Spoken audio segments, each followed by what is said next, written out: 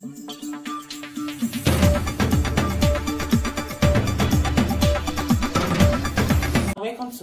you all to Harmless TV.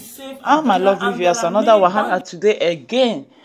This one are the truth now they come out. So for northern part of the country, when be Nigeria, so they don't come out. So the northern people don't come out, can't declare Buhari terrorists. They say yes, Buhari they among the Boko Haram when it be say they kill everybody for inside the country. So they don't come out, can't expose who Buhari be. For the attack when it be say it happened for Albagena village.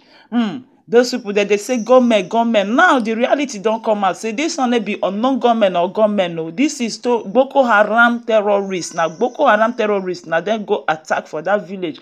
When it be say they kill more than 20-something people, displace many so, and then the voice now they come and they tell Mr. Buhari when he call himself president, say make he can't do something no, because if not, then they go take the law into their own hands. As me and you the yarn, so 52 northern associations they don't come out for inside Nigeria there. Yes, the northern people they don't come out to come renew the request for the global community. Say make they come intervene for this wahala when they for Nigeria. Yes, they call on the United Nations and everybody when it be say it get power. Say make they come out, come declare Biafran States. Yes, make they come liberate Biafra because this wahala where it they go so it don't too much.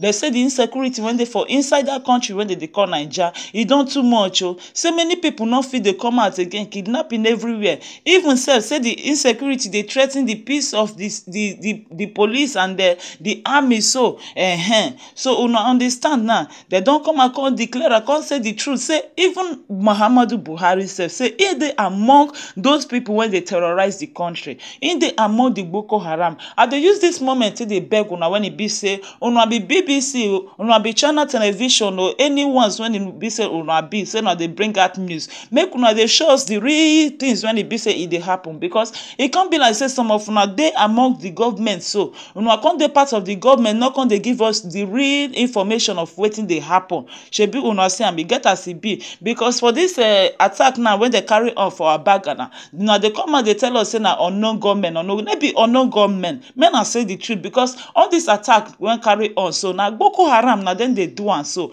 una don't see how many people when it be say Boko Haram even kidnap, including pregnant women self, including a soldier wife. All of them come out for their interview. They beg, say make government come help them, make they come liberate them. Una see wetin Boko Haram they do. Say now then they kidnap everybody when they for inside that country for Nigeria. So they demand ransom. Now so una go continue on. So I beg make una voice come out. Make una let the world know the truth. Say Biafrans they need their state. Say the intimidation for Biafran land is too much. Una see where as they go so, because this matter. So when they say unknown government or bandits or this one, all these attacks, so now Boko Haram now then they carry all this attack, and with the learn now they find out say almost 200 kilometers to Abuja. Say Boko Haram said they don't claim one village for that area. They don't even put their flag for that place. Just to tell you, say Abuja self is not the safe again, no. So I go leave una make una watch the video. So make una hear am from the horse's mouth. I beg it na first time when they join me, make you not forget to subscribe to our YouTube channel when they call Harmless TV. I beg subscribe, click the notification bell so that you too go know the information, the things when they happen around you. Thank you all and remain blessed. Okay, Mr. President, we want justice. Justice must prevail. We want you to allow us to use AK-47 the same way the Fulanis are using. Yes. Yesterday we saw them with our eyes. They were speaking Fulanis, not armed bandits. It was Fulanis, we saw them. They came and attacked this village. They killed more than 20 people. Their aim was to attack the IDP camp. But because of the neighboring villages, they killed and some people with injured others. Some are at the hospital right now. Mr. President, if you know you are in power, if you know you're the president of this country, we voted for you, and you must rise and do something. Else, we'll do our best. We must do our best. My name is Mr. Amos Amo. I'm the youth leader of this community. This is Albagena village. Thank you. I'm from this community. At about 12 o'clock last night, or this morning, I was working with the news that the Fulani headsmen have killed so many people in this community. And this is not the only community. presiding over. They were recently, just about 5 days ago, they killed so many within the same community. And they have been killing, there have been so many killings, and we, as a community, we say this should be the last killing. Otherwise, we go to self-help. Self-help. If government cannot, yes, the federal government has refused to provide security for the community, provide security for people of Benue State and Nigeria at large. So we resort to self-help. How many people are here today? We can see 6 corpses, others are in the hospital. We do not know how many. I'm the prominent son of Benue State. This is my place, Abagana. Hallelujah. This is Abagana. And yesterday night, they called us that the Fulani people have invaded. My sister is here while I was in Agan. This didn't happen exactly some few minutes to 12. Before the information reached the community, it was already 12 o'clock. So it is sad. And what I want to tell the president is that he should arise as how the governor is telling him. That he should arise to responsibilities. This is sardonic. We are not happy any longer. Like, for instance, I would like to blame our governor in some extent that he has collected our weapons. He has collected our weapons since the history of the Tiv nations. No tribe and nobody has ever defeated the Tiv people. But because the governor has collected our weapons, now we are helpless. They say that we should submit our arms. We have submitted our arms. And now the Fulanis, they are attacking us. We don't have any other thing to do. They say anybody that move with cutlass that they should arrest him. The Fulanis are moved with AK-47 and nobody is here to say anything.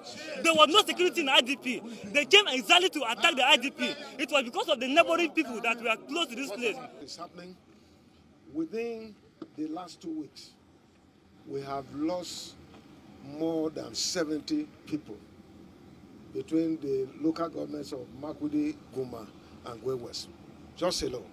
In addition to what you're seeing here today, many are in hospital, apart from the 6 that were killed, and 1 died in hospital. So that is 7 people died, and others are still in the hospital. My deputy is going there now.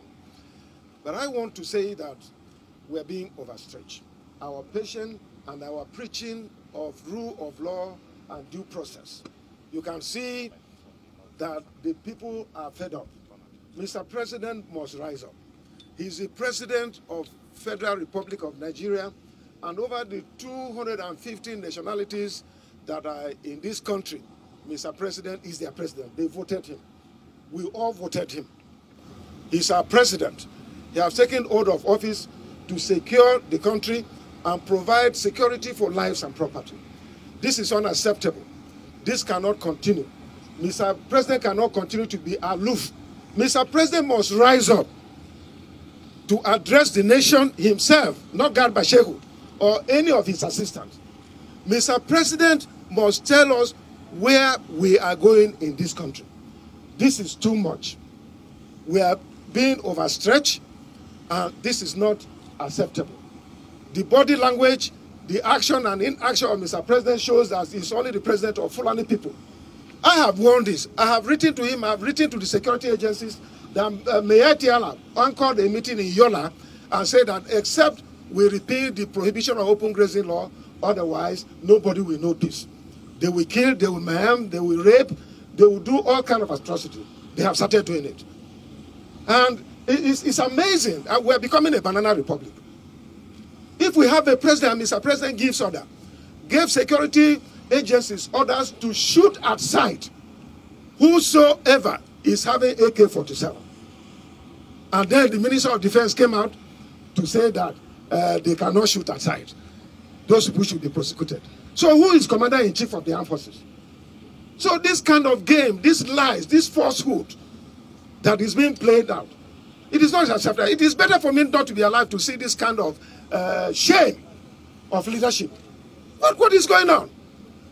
Nigerians, my colleagues, governors, we must arise and impress on the president to call a security summit. If possible, ensure that state of emergency is declared on security so that all hands will be on deck to address this matter. But what is happening now, to me, it is very clear.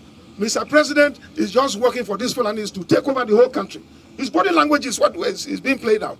Mr. President gives order, and another person, minister, come and counter it. Is that not a shame? Just like the first lady said some time ago, where are the men in this country to come out and confront this? That is Mr. President's wife coming out to lament and to cry and to say that Nigerians should arise, that something is wrong. The president must tell us what is wrong with him so that we can all help him. I want to call on my colleagues, the governors, because after presidency is the governors. We must work hard to ensure that we salvage this country. Otherwise, this country where I'm seeing it, it is being drowned. And we must salvage it. Otherwise, tomorrow we wake up, there will be no country. You can imagine if I have not been there, that major road is blocked. You can imagine what will start happening. So this is we can't allow you to take over the place. But that is what they're agitating now. I said, goat does not bite. But when goat is pushed to the wall, it bites. That is where we are. We are fed up. We don't want to restore to software. We believe in the unity of this country. And that is what I've been preaching. But we're being overstretched.